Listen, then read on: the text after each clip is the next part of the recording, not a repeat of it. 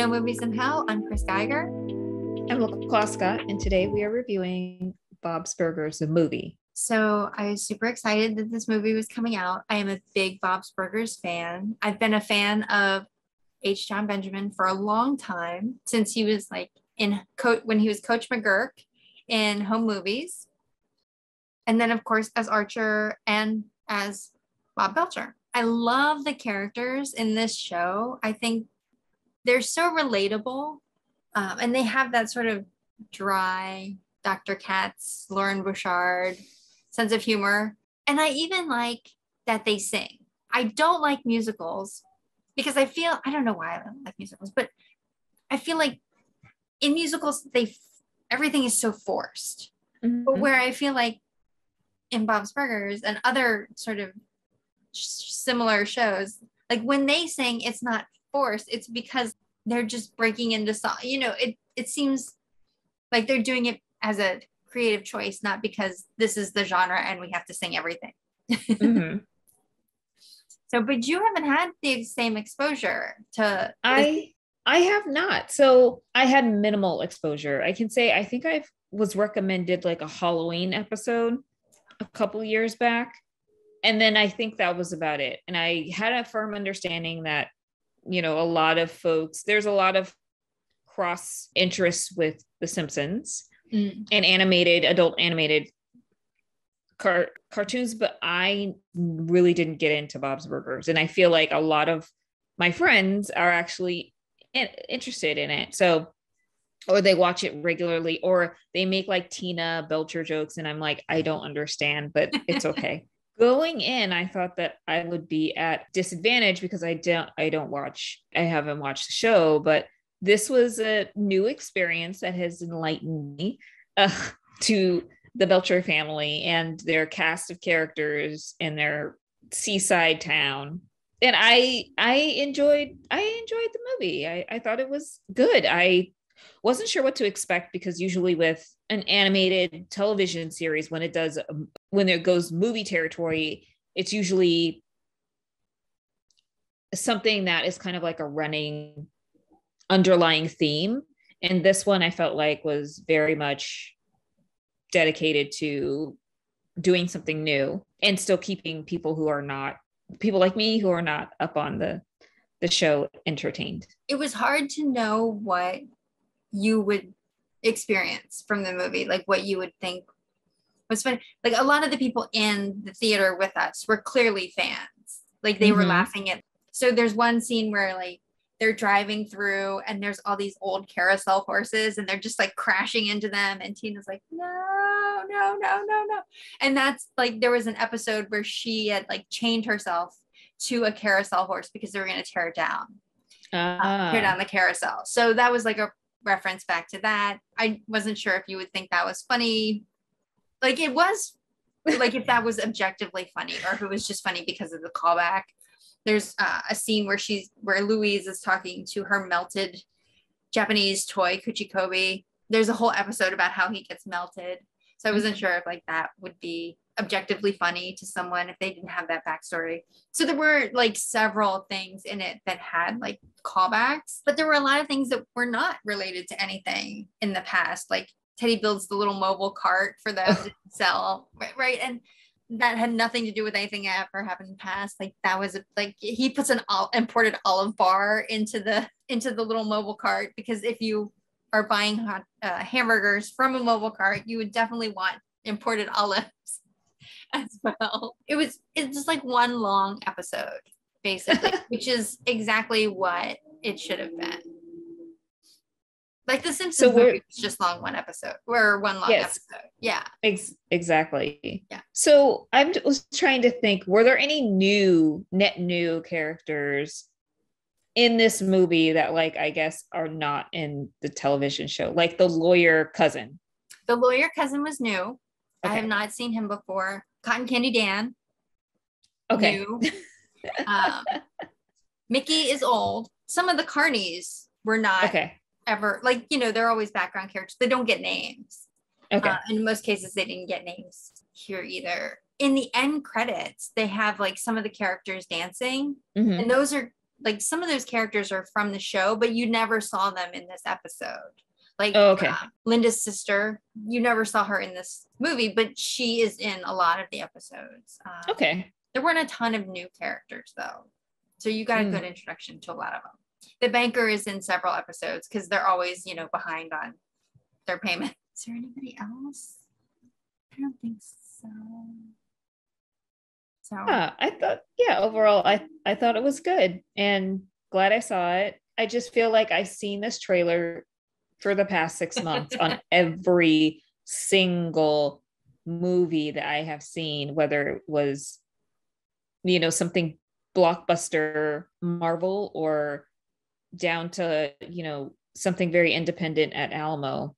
Yeah, I mean, I think it's the cast, right? It has such a diverse cast. H. John Benjamin, Jenny Slate is Tammy, Eugene. Oh, I know who you're. Merman. Yes, plays Gene. Kevin Kline kind of looks like Oh, really? Yeah. So, I mean, you're getting like such a diverse character set. It's great. I think that it draws from all of those things. And even it's been on for so many years now. And what else does Fox Studios have coming out in the movie genre, right? Like they have a lot of access to media. So when they're going to like push a movie, they can do it. And if they don't have another big summer movie coming out, this is the trailer you're going to see. Yeah, that's true. Probably the last thing before the Disney acquisition. Yeah, hopefully there'll be more in the future. More Bob Burgers movies. Bob's Burgers movies. Was it about the burgers? Let's go to the slides. I was completely unaware that they like break into song. Yes. Well, in the show, Linda, his wife, likes to sing everything. Like good morning. And like, she just is one of those people who sings everything. Yeah, she seems like a very cheerful person, cheerleader for Bob. I mean, he seems pretty defeated. Yes, for sure. Even though I really liked it and I was glad I saw it and I would recommend it to give it a high Reader's Choice, high story. If you break it down in the categories, it's still an animated, very long episode of a TV show. The acting is great. Voice acting is great, but because you're not seeing their faces, it's hard to give it an above average in that genre. Mm-hmm. I mean, I don't know what someone would have to do to get an above average in this genre. I agree. It's hard because one, there's not that many, I guess, like animated series, like television show, and then they do the movies. Like the last one I can think of was The Simpsons. And that was almost 15 years ago. Mm. Yeah. And I didn't see that. And I'm like a fair weather Simpsons fan. Yeah. Seasons 1 through 10, I really enjoyed. After that, I don't think I really watched it after that. And honestly, it's really seasons 1 through 7. Mm-hmm. But I ended up watching for another couple of years just because I liked the first 7 seasons so much. But it really fell off there after 10.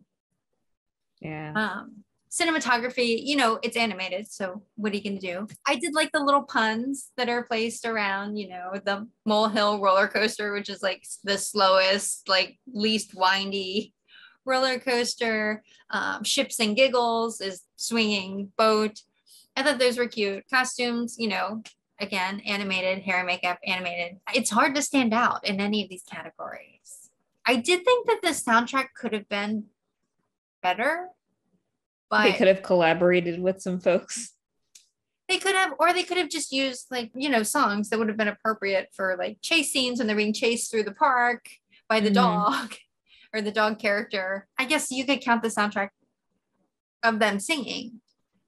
And I thought that those were well done. I think even the TV episodes have really good songs in them. I liked it. I would recommend it. I mean, it is a long episode of a TV show. I thought it was good. I would recommend it if it was really hot outside and you needed something to watch that was as you're waiting for something else I don't know, Jurassic Park is coming out and you're like, I guess this family friendly, I would recommend. Yes. Or if you're just a huge Bob's Burgers fan.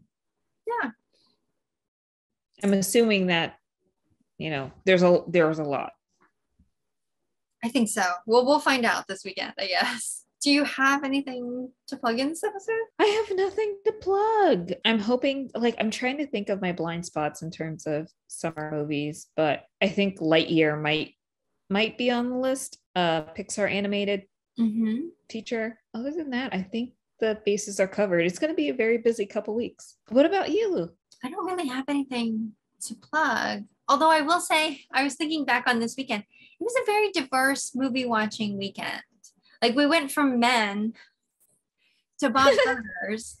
And then in the middle, I had the Roundup, which is the Korean buddy cop movie that was showing at AMC. So it is going to be a busy few weeks. I think it'll be unpredictable though.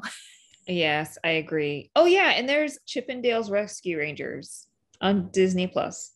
Yes. I'm surprised you haven't watched that already. Well, it's been pretty busy. I thought we were going to watch it yesterday before we ended up watching Bob's Burgers. And then I thought we were going to end up watching it afterward and we didn't. So that'll probably be a tonight thing next time.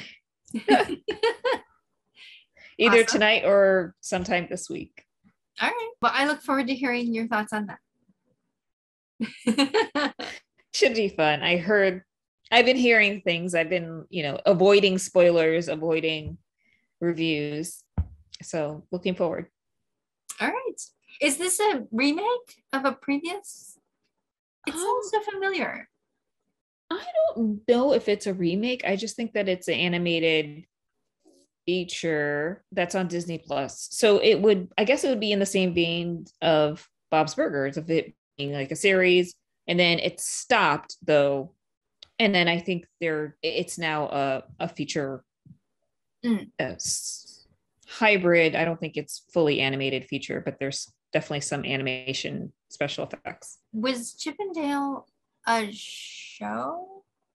It was. So it was a television show in the early to mid 90s.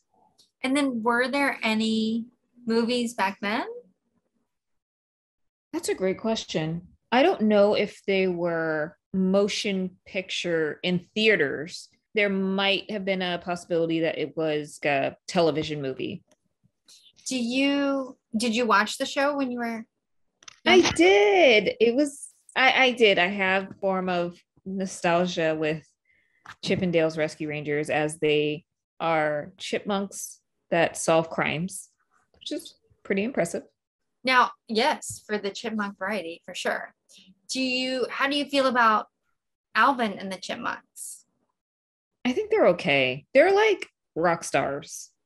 They're not really solving crimes. They have aspirations for entertainment stardom, whereas Chippendale's Rescue Rangers are more like detectives. And they make really cool stuff out of regular household items. And I think on top of that, at Disney's Toontown in Disneyland, they have their own ride, which is actually the coolest ride in Toontown.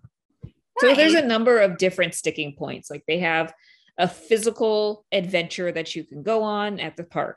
They had the television show, and even though it was almost 30 years ago, there are still nostalgic pieces there, and they pop up in things, here and there. But I think that, they're part of the Disney family, and they decided to do something neat now with John Mulaney and Andy Samberg. And so if Chippendale and Alvin and the Chipmunks got into a fight, who would win? Who do you think would win? I mean, I feel like Chippendale would win, even though there's only two of them.